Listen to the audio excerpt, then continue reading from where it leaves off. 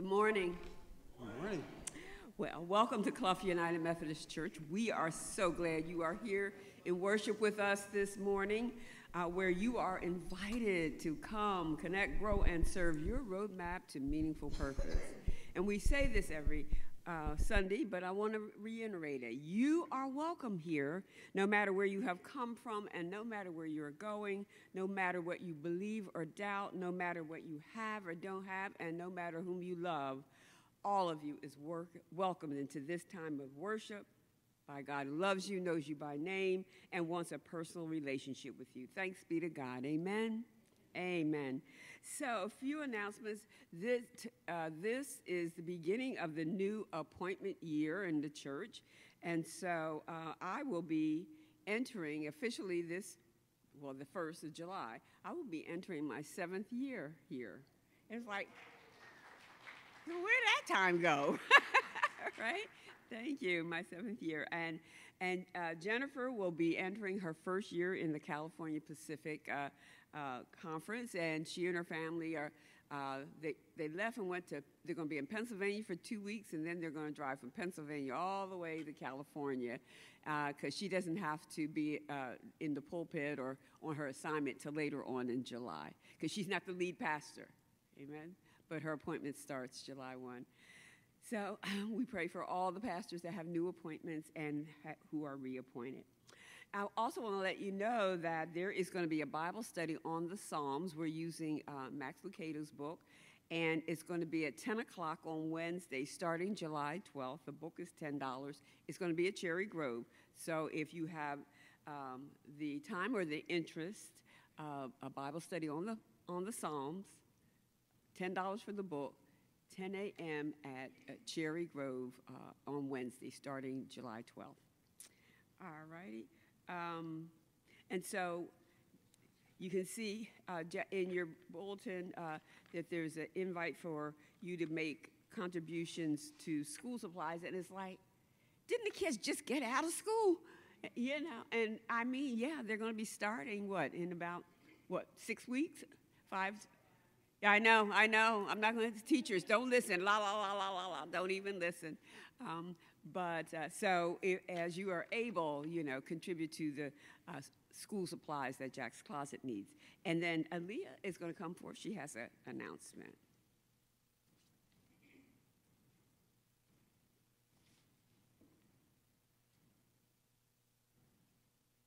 Hello. So if you check out the blue paper in your bulletin, we've got VBS coming up the last week of July. It's Monday through Friday, 5:30 to 7:30 each night. Firstly, I just want to say, don't hand this copy out to anybody. The part that says register online still has the sample email instead of the one that it should have. So I'm going to get the new one to Amy, and then you can hand them out next week. But just throw this one away. Secondly, though, if I have not talked to you about volunteering for VBS and you are able to or you would like to, please either catch me after church or email me or text me so I can get you a spot to volunteer for VBS. I think that's it. Well, thank you. Now, one of the things that I spoke to leadership about, at least through PPRC, is that in this year that I am appointed here, that I will be lifting up more social justice issues, because we're Wesleyan Methodists, and we believe not only in piety, our relationship with Christ vertically, but we also are concerned about our relationship with one another. And so there's no what John Wesley said, there's no religion besides a social religion. And so in that realm, I just want you to know that, the Supreme Court did a ruling on affirmative action. I just want you to know that our church has a position on that, and I just want to share part of it. Doesn't mean, we have a big tent. Doesn't mean you have to believe in affirmative action or even agree with where our church is positioned, but I'd like you to hear what the agencies have said. It says, as agencies of the United Methodist Church, we remain committed to the Wesleyan value of social justice and the social teachings of the gospel as expressed in our social principles and book of resolutions, and will continue to pursue inclusive and equitable practices in our hiring, programming, and institutional witness. We continue to believe, given the tenacity of many forms of racism, sexism, and ableism, both blatant and subtle, the concept of affirmative action retains its relevance as part of an overall effort to create a more just and equitable social system. And we will continue to reflect our own practices and champion to the wider world the kingdom values that seek to ensure access to and effective participation in all sectors of society for people of color, women, and persons with disabilities. This is from the General Board of Church and Society, General Board of Higher Education and Ministry, General Commission on Religion and Race, and General Commission on the Status and Role of Women. Now, you don't have to agree, just wanted to give you a heads up, just in case anyone, particularly maybe some young people, might want to have a discussion about what this means. So I just want to let you know the position, the official position of our church, whether, in terms of the social justice issue. I would also like to say that for affirmative action purposes, I started my college education as one of 4 Black women integrating Lindenwood College for Women. So I benefited by affirmative action. Didn't finish my education there, finished through Webster University, but nevertheless, I started out in St. Charles, Missouri at Lindenwood College for Women. Amen. All righty. Okay. So any other announcements to come before the congregation this morning? It's a beautiful morning. How was the Taylor Swift? Where's my Swifties? All right. It was a good concert. Glad we had some folks that were able to go and participate. Amen. Well, let us just center our hearts now as we prepare our hearts for worship. So whether climbing a treacherous path or walking a journey of grace, we are welcomed, received, and accompanied by God. Christ invites us to do the same for others, whoever they are and wherever they are on life's journey. So please stand as we begin our worship in praise and prayer with our opening song.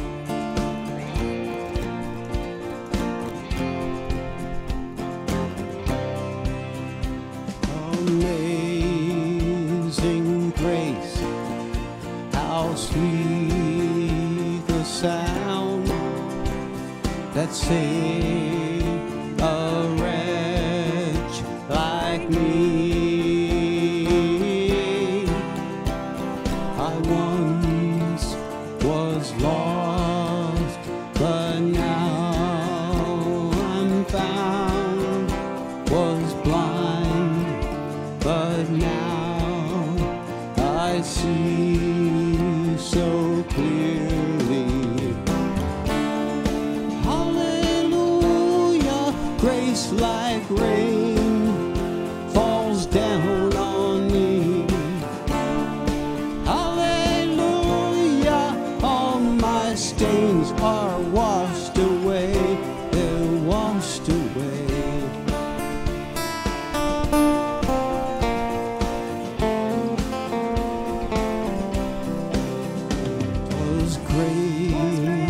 That taught my heart to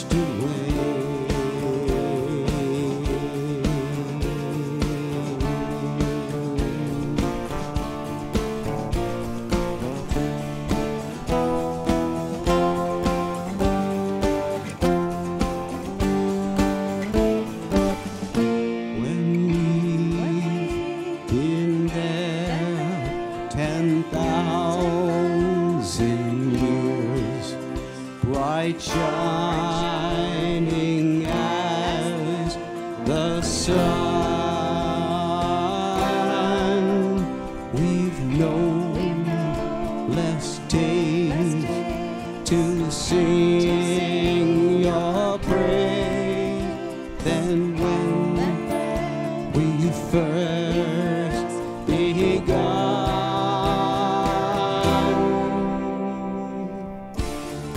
Hallelujah, grace like rain falls down on me. Hallelujah, all my stains are washed away. Hallelujah, grace like rain falls down on me.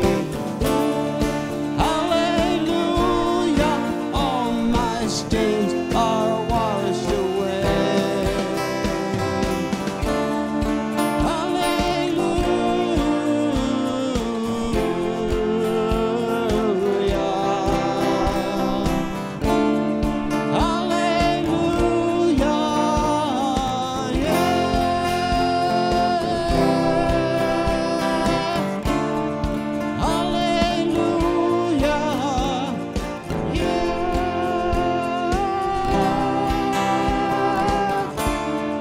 Hallelujah, all my stains are washed away.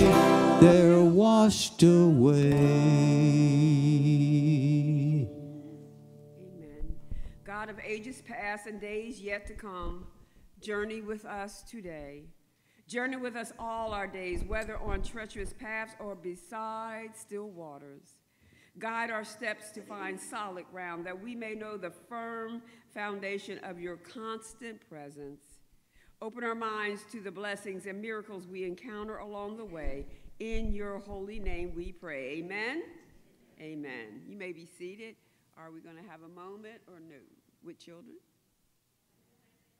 A moment with a child? No? All right.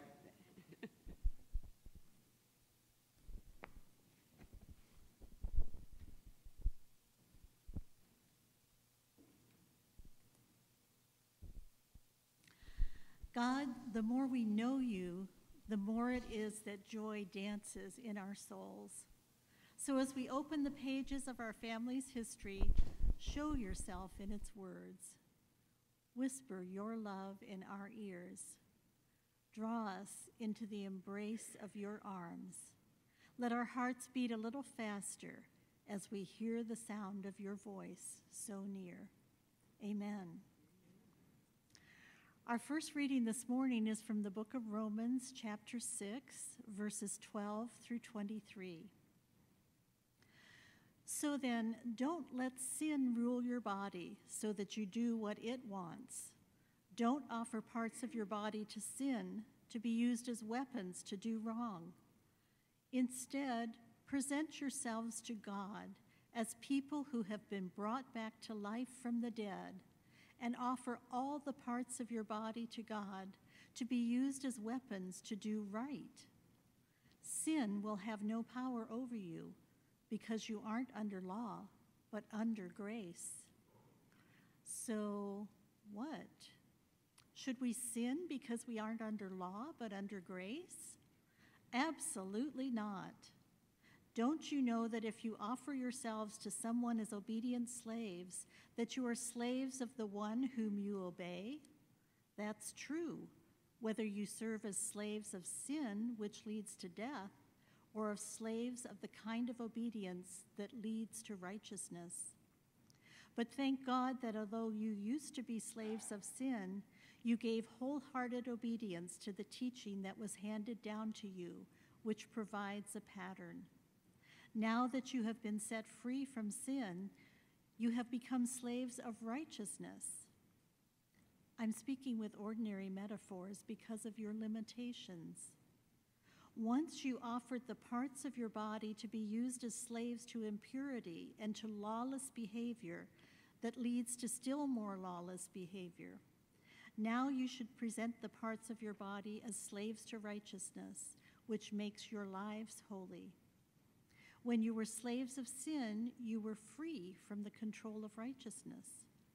What consequences did you get from doing things that you are now ashamed of? The outcome of those things is death. But now that you have been set free from sin and become slaves to God, you have the consequence of a holy life, and the outcome is eternal life. The wages that sin pays are death, but God's gift is eternal life in Christ Jesus our Lord. The second reading is from the Gospel of John, chapter 4, verses 1 through 23. Jesus learned that the Pharisees had heard that he was making more disciples and baptizing more than John, although Jesus' disciples were baptizing, not Jesus himself. Therefore, he left Judea and went to Galilee.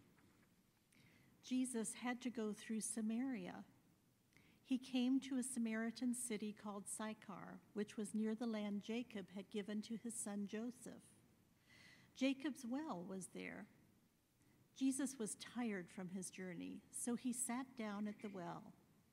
It was about noon. A Samaritan woman came to the well to draw water. Jesus said to her, "Give me some water to drink." His disciples had gone into the city to buy him some food.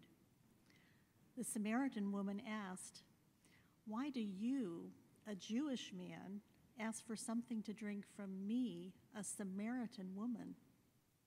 Jews and Samaritans didn't associate with each other.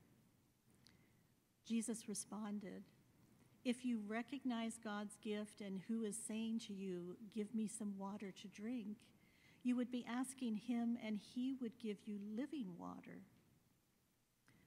The woman said to him, "Sir, you don't have a bucket and the well is deep. Where would you get this living water? You aren't greater than our father Jacob, are you? He gave this well to us, and he drank from it himself, as did his sons and his livestock." Jesus answered, "Everyone who drinks this water will be thirsty again, but whoever drinks from the water that I will give will never be thirsty again. The water that I give will become in those who drink it a spring of water that bubbles up into eternal life." The woman said to him, "Sir, give me this water so that I will never be thirsty and will never need to come here to draw water." Jesus said to her, "Go, get your husband and come back here." The woman replied, "I don't have a husband." "You are right to say you don't have a husband," Jesus answered. "You've had 5 husbands, and the man you are with now isn't your husband. You've spoken the truth." The woman said, "Sir, I see that you are a prophet. Our ancestors worshipped on this mountain, but you and your people say that it is necessary to worship in Jerusalem." Jesus said to her, "Believe me, woman, the time is coming when you and your people will worship the Father neither on this mountain nor in Jerusalem. You and your people worship what you don't know. We worship what we know because salvation is from the Jews. But the time is coming and is here when true worshipers will worship in spirit and truth. The Father looks for those who worship him this way." The last scripture, John 4:39 through 42, a continuation of what we've just heard.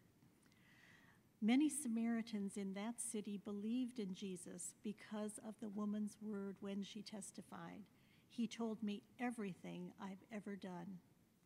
So when the Samaritans came to Jesus, they asked him to stay with them, and he stayed there 2 days.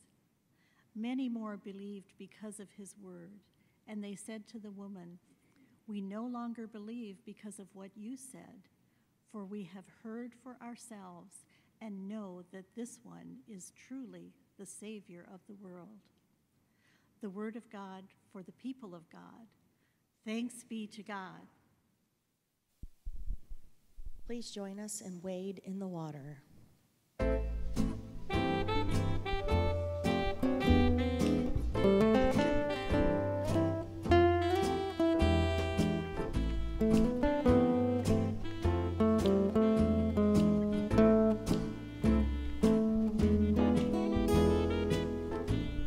Wade in the water. Wade in the water, children. Wade in the water. God's gonna trouble the water. See that young girl dressed in red. Wade in the water. Must be the children that Moses led. God's gonna trouble the water. Wade in the water. Wade in the water, children. Wade in the water. God's gonna trouble the water. See that young boy dressed in white. Wade in the water. Must be the children of Israelites. God's gonna trouble the water. Wade in the water. Wade in the water, children. Wade in the water. God's gonna trouble the water.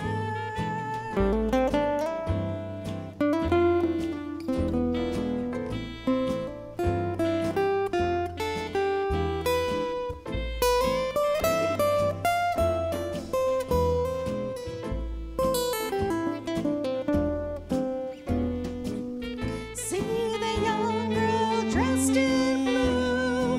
Wade in the water. Must be the children that's coming through. God's gonna trouble the water. Wade in the water. Wade in the water, children. Wade in the water. God's gonna trouble the water. You must believe that I've been redeemed. Wade in the water. Must be the children are coming through. God's gonna trouble the water.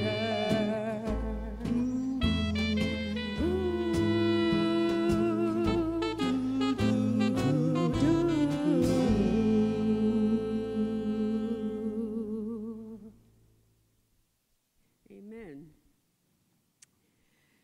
So we are at the end of this sermon series, and the title is It's Finished, right? Well, Americans celebrate Independence Day on the 4th of July as a public holiday with fireworks and barbecues and flags and expressions of gratitude for the freedom we have as Americans. And most celebrations of national independence mark the day of final victory in the struggle for freedom. Perhaps it's a mark of our American pride and boldness that we celebrate on July 4th the signing of the Declaration of Independence, which occurred 7 years before the final treaty ending the Revolutionary War on September 3rd, 1783. So we could have had a different date, right? So the Declaration, adopted on July 4th, 1776, burned the final bridges of England's authority over America. We cut ties with the monarchy. But the signers of this Declaration of Independence recognized that liberty could not be preserved unless the new nation recognized its dependence on God.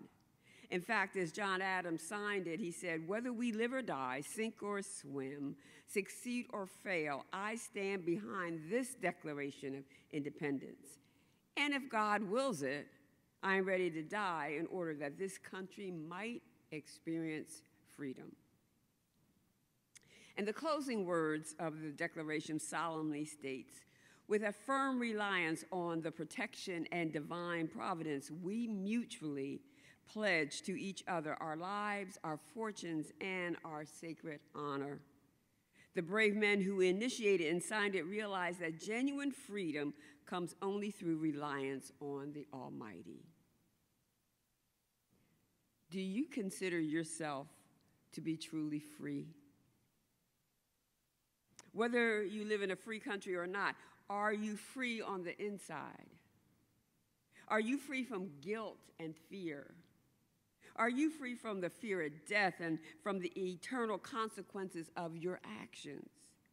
Are you free from addictions, greed, and other sinful passions that have become beyond your control? Well, when I was preparing for this sermon, there was only one scripture, the ones that we read from John, that were associated with this sermon and from the series from the pastor, Reverend Butler. But I looked at the lectionary, and so the scripture from Romans was part of the lectionary. And I couldn't help but find a way to encompass both of these scriptures, because the freedom that Paul is talking about, the freedom from sin, is something that the woman at the well experienced, right? And it also ties into the freedom that people who are going through a recovery program experience as the shackles of addiction are lifted from them. And then, of course, it is the 4th of July weekend, so why not talk about freedom anyway, all right? So the thing is, though, part of what Romans is talking about is that our freedom, the freedom that we get from sin, is all about the grace, the sanctifying grace of God. It does not mean that the freedom we get is a one-time thing and it's over and done with. Many churches experience this. Children have their initial baptism, when they're born, and then they go through confirmation. And a lot of folks feel that once they go through confirmation, well, it's finished. They don't have to do Christian education anymore. It's done, one-time deal. They know their faith. They've been confirmed, and they've graduated. They've now graduated. It's finished. Their spiritual growth is finished. And then a study was made that showed that most Christians in the churches in the United States have about a 6th grade education and understanding of the faith. Because they stopped, right, at confirmation. They haven't sought Christian education as adults. And we know how hard it is. All right, I'm going to try to guilt you into coming to Bible studies. So any of you all that are free during the day on a Wednesday, amen. Can I get an amen? I know, that's all right. I'm not going to guilt you into that. But I am just saying that we have a robust, Sunday school, adult Sunday school here, so I know that we're getting good Christian adult education. Nevertheless, I mean, that is what's happening in the church. So, getting back to the text then, using the images of slavery and freedom, Paul, who is the writer of Romans, declares that true freedom is one where believers are liberated from sin and at the same time to announce believers' accountability to God. And freedom from sin does not mean that human beings are free to do as they please. However, I found this illustration. It said a preacher announced that he was preaching on sin, on a sermon on sin. He said there's 789 different sins. How he knew this, I do not know. But he says, he writes, a few days later, the mailman delivered 94 requests from members of the congregation for a list of the 789 sins. Right? It's funny, but so typical of human behavior. Let me see. Let's go down the list. Okay, that one's not on it. So the crux of Paul's exhortation is that we are always slaves in one sense or free in another. The only question is whether the slavery is to God or to unrighteousness, whether the freedom is from righteousness or from sin. Slavery to sin brings death, and slavery to righteousness brings sanctification, which in turn is God's gift of holiness to believers. We as Wesleyans believe in the sanctifying grace of God. We believe in just prevenient grace that goes before, that's out there where God is trying to pursue us. We believe in justifying grace when we make the commitment to follow God and Jesus. And then sanctifying grace is the Holy Spirit's empowerment of us to live sanctified lives, to learn right from wrong, to learn how to repent, to learn how to refrain from sin. So, sanctification is a lifelong journey of faith. It is never finished on this side of eternity. And Paul is simply reminding his readers that obedience is essential to slavery, and that righteousness is basically synonymous with life. Yet to whatever else slavery to righteousness and obedience may refer, it almost certainly means full-bodied and a life commitment to them. Jesus' followers aren't slaves to disobedience and righteousness in the same way that we're slaves to God. However, the Spirit empowers us to offer our whole persons to obedience and righteousness. So Christians might think of ourselves as being mastered by them.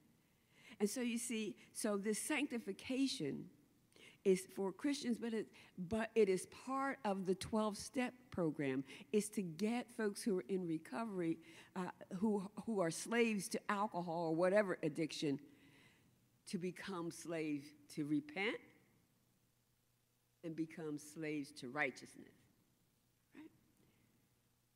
Now, Reverend Butler summarizes step 12 this way.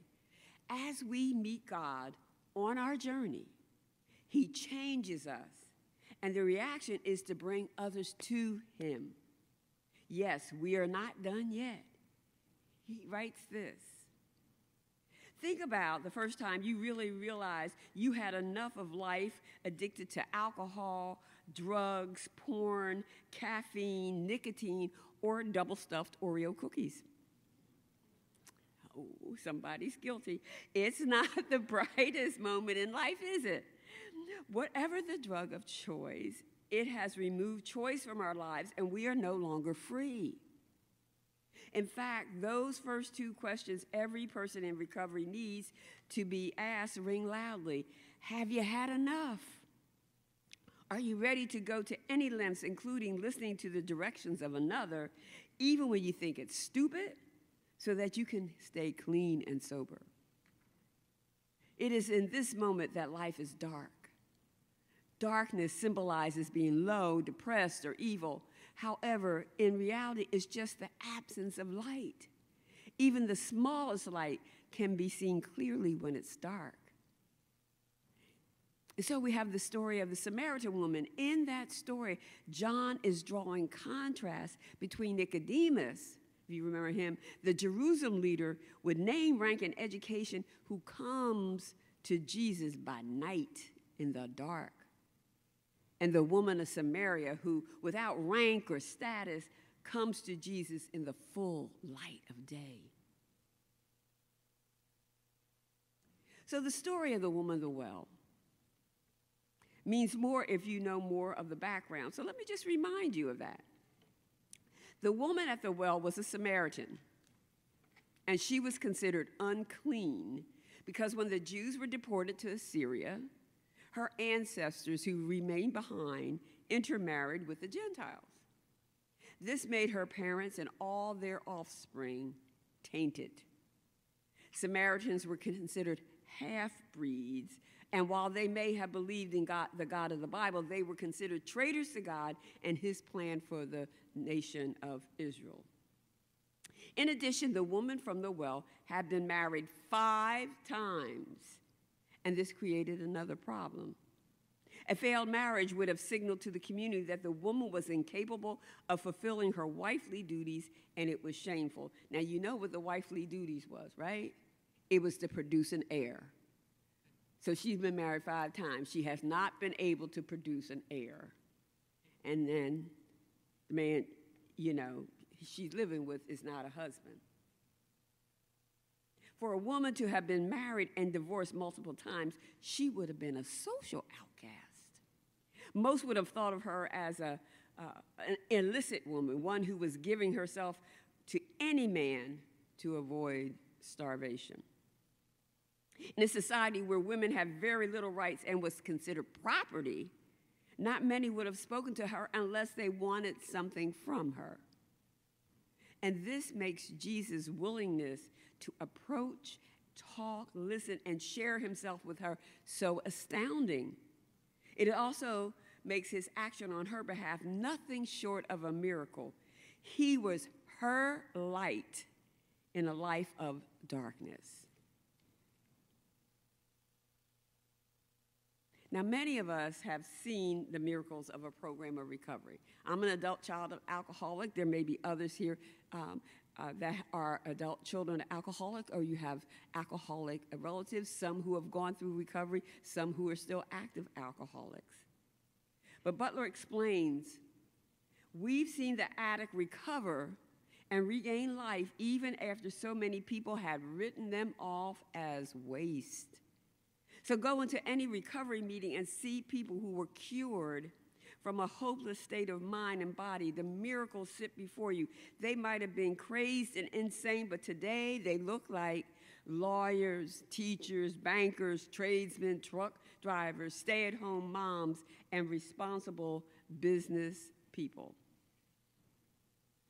Their lives shine the same way Jesus' miracles were shining. Their shine tells us there is a way out. It is this hope that the program of recovery begins and then rejuvenates itself over and over again. He writes, a good friend who died with 39 years of sobriety said to me, recovery is a program of unlimited spiritual growth. On the path, there will be many different levels. Some you will rest in for a while. Some you will climb quickly because the path is bright. Others you will struggle because you are getting rid of some baggage you didn't need. In all cases, you will be growing. He said, I loved hearing him say this to me, partly because every time I experienced a new level of spiritual growth and thought it was the coolest, I realized there was still more. Repentance.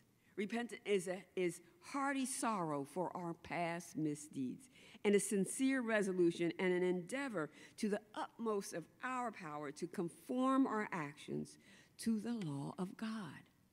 It does not consist of one single act of sorrow. But in doing works meet for repentance in a sincere obedience to the law of Christ for the remainder of our lives. So writes John Locke. Repentance is not a one-time thing. It's over and over. We're not finished. Remember that? Don't put a period where God puts a comma. The woman at the well had a spiritual awakening, and once she did, there was no being silent. I mean, it was like the fire was shut up in her bones, right? She couldn't help but go back to the village and share her excitement about her time with Jesus. In doing so, others wanted to meet him, and he ended up staying for 2 days. And through the symbol of living water, Jesus reveals himself as the one who offers universal salvation to all, regardless of race, accident of birth, or gender. He offers new life for all. That is the good news we have to offer the world as we strive to make disciples for the transformation of the world.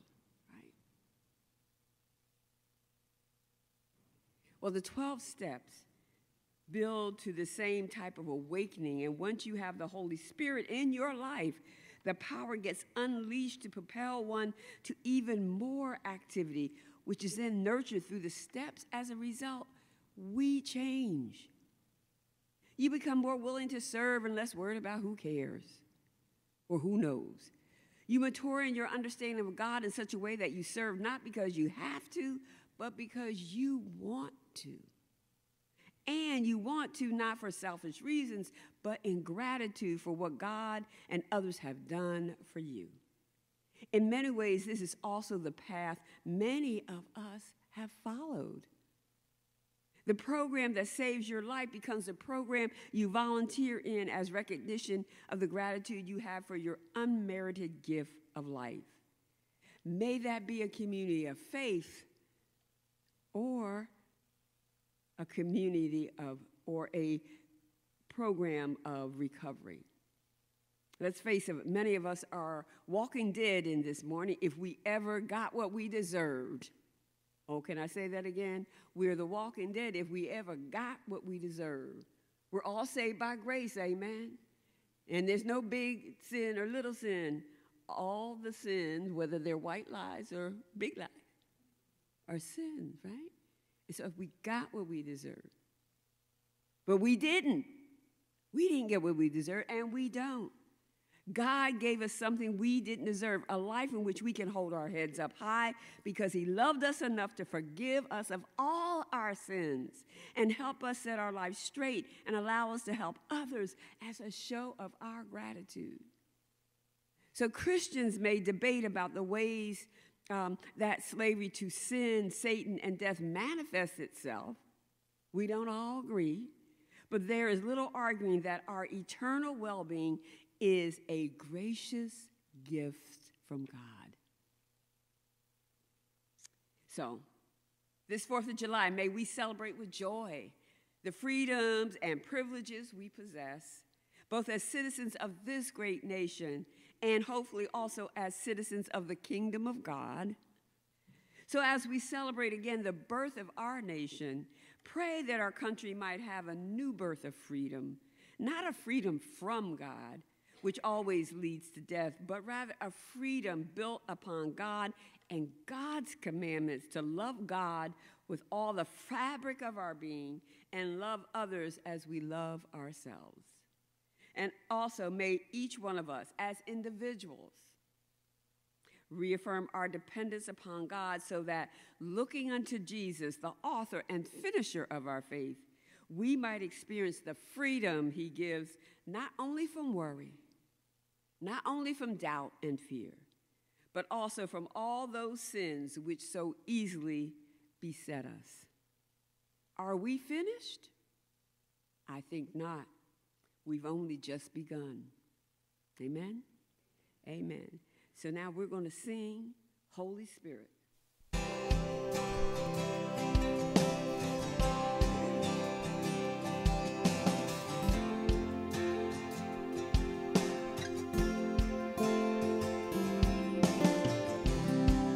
There's nothing worth more that will ever come close. Nothing can compare. You're our living hope. Your presence.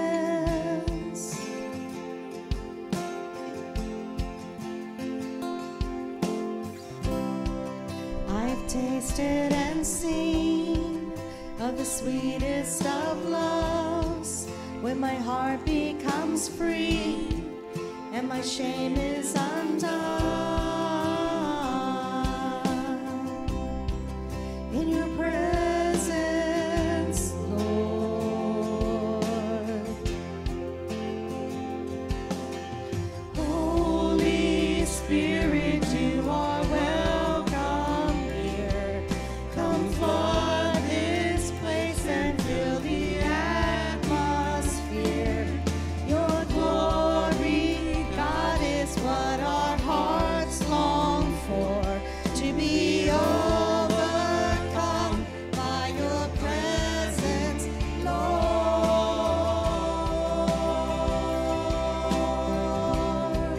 Your presence, Lord.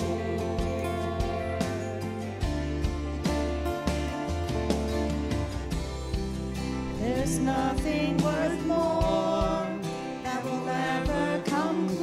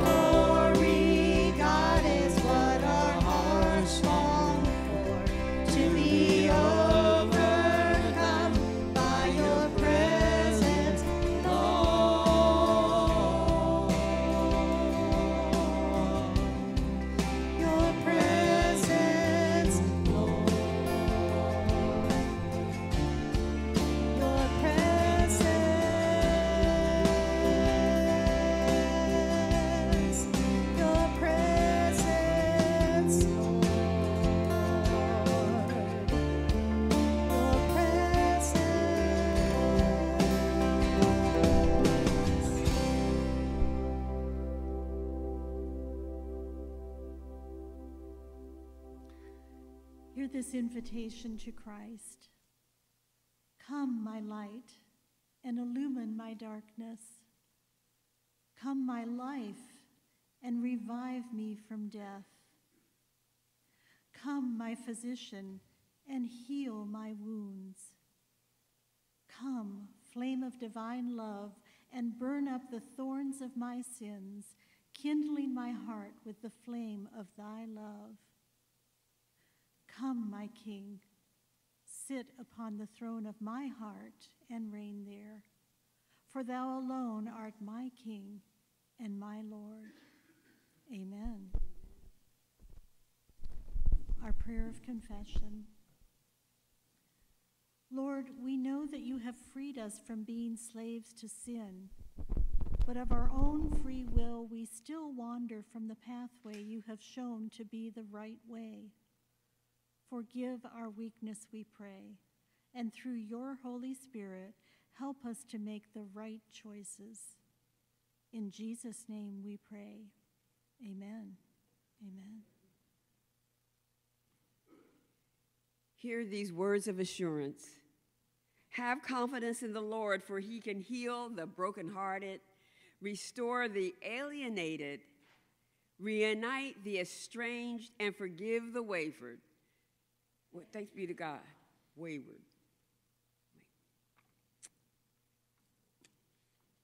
We're going to celebrate Holy Communion. Hear this introduction. God prepares the table for us, offering us a feast of abundant love. Our cups overflow with the bounty of grace, for our shepherd knows us as no one else can, restoring our souls, healing our brokenness, nurturing us with bread and cup for a life of ministry. Come to the table and feast with the shepherd. The Lord be with you. Lift up your hearts. Let us give thanks to the Lord our God. It is right and a good and joyful thing, always and everywhere, to give thanks to you, Almighty God, creator of heaven and earth. You formed us in your image and breathed into us the breath of life. And when we turned away and our love failed, your love remained steadfast. You delivered us from captivity, made covenant to be our sovereign God, brought us to a land flowing with milk and honey, and set before us the way of life. And so with your people on earth and all the company of heaven, we praise your name and join their unending hymn. Holy, holy, holy Lord, God of power and might. Heaven and earth are full of your glory. Hosanna in the highest. Blessed is he who comes in the name of the Lord. Hosanna. Holy are you, and blessed is your Son, Jesus Christ. Your Spirit anointed him to preach good news to the poor, to proclaim release to the captives and recovering of sight to the blind, to set at liberty those who are oppressed, and to announce that the time had come when you would save your people. He healed the sick, fed the hungry, and ate with sinners. And by the baptism of his suffering, death, and resurrection, you gave birth to your church, delivered us from slavery to sin and death, and made with us a new covenant by water and the Spirit. And at his ascension, you exalted him to sit and reign with you at your right hand. And on the night in which he gave himself up for us, he took bread, gave thanks to you, broke the bread, gave it to his disciples, and said, "Take, eat. This is my body, which is given for you. Do this in remembrance of me." And when supper was over, he took the cup, gave thanks to you, gave it to his disciples, and said, "Drink from this, all of you. This is my blood of the new covenant, poured out for you and for many for the forgiveness of sins. Do this as often as you drink it in remembrance of me." And so, in remembrance of these, your mighty acts in Jesus Christ, we offer ourselves in praise and thanksgiving as a holy and living sacrifice in union with Christ's offering for us as we proclaim the mystery of faith. Christ is died. Christ is risen. Christ will come. Pour out your Holy Spirit on us gathered here and on these gifts of bread and cup. Make them be for us the body and blood of Christ, that we may be for the world the body of Christ redeemed by his blood. By your Spirit, make us one with Christ, one with each other, and one in ministry to all the world, until Christ comes in his final victory, and we feast at his heavenly banquet through your Son, Jesus Christ, with the Holy Spirit in your holy church. All honor and glory is yours, Almighty God, now and forever. And the church says, amen.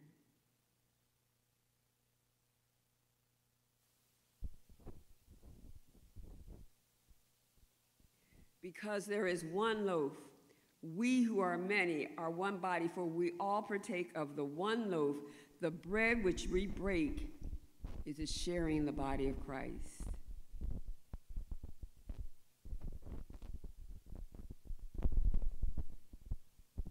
The cup over which we give thanks is sharing in the blood of Christ. Will those who are going to serve communion please come forward?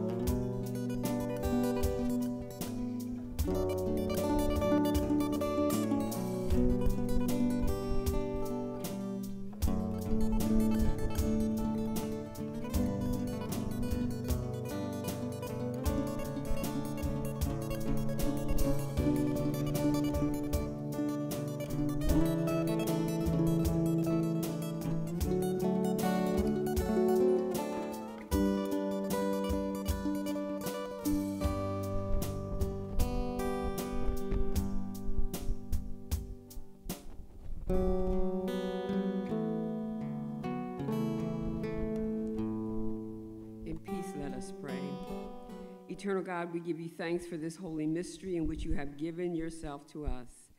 Grant that we may go into the world in the strength of your Spirit to give ourselves for others. In the name of Jesus Christ our Lord, amen. Stand as you're able. Our closing song is We Believe, We Believe.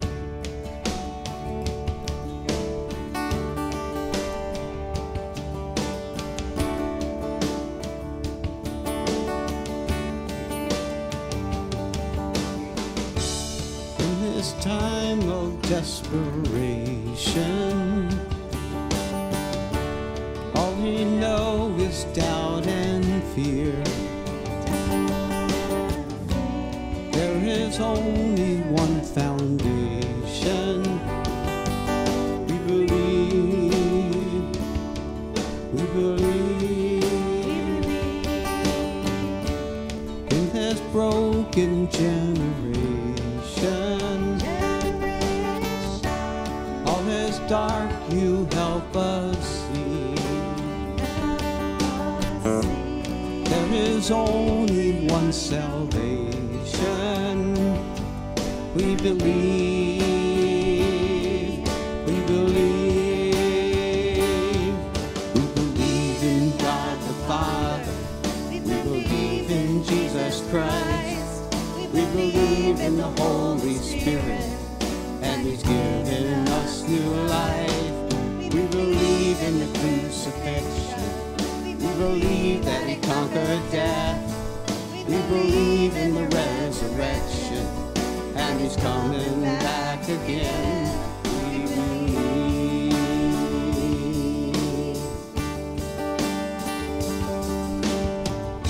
So let our faith be more than anthems,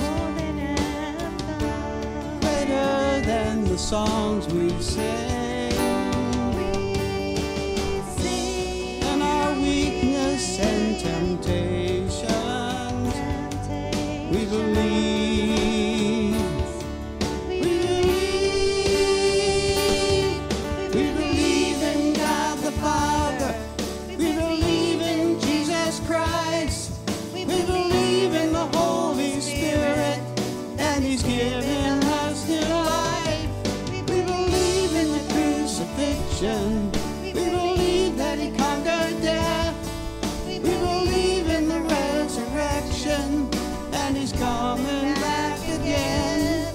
Let the lost be found, and the dead be raised. In the here and now, let love invade. Let the church love, our God will see. We believe, and the gates of hell will not prevail. For the power of God has torn the veil. Now we know your love will never fail. We believe, we believe, we believe in God the Father.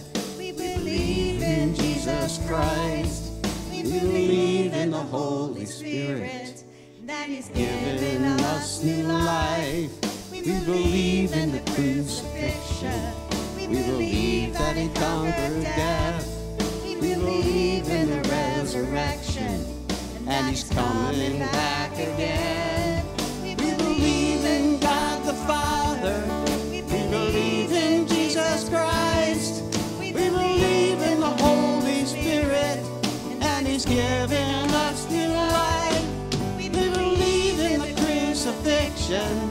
We believe that He conquered death. We believe in the resurrection, and He's coming back again. We believe.